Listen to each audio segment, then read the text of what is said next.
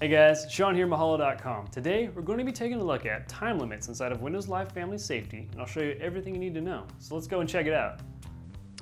Time limits are probably the simplest and easiest thing to set up inside of Windows Live Family Safety.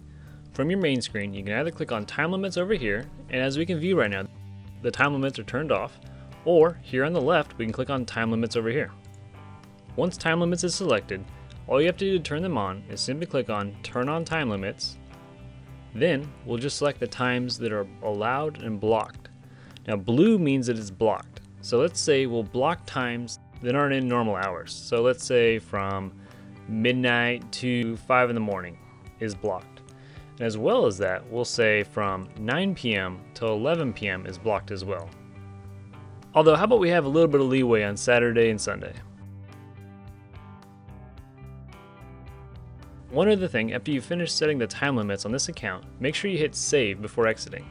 So once you hit save, now the time limits have been added to this account. So if we go back to the main page, we can view the time limits have been turned on. And again, if we click on it, you can simply see the time limits right here. And there you go, it's very basic, very easy, just the same way as you would with regular parental controls.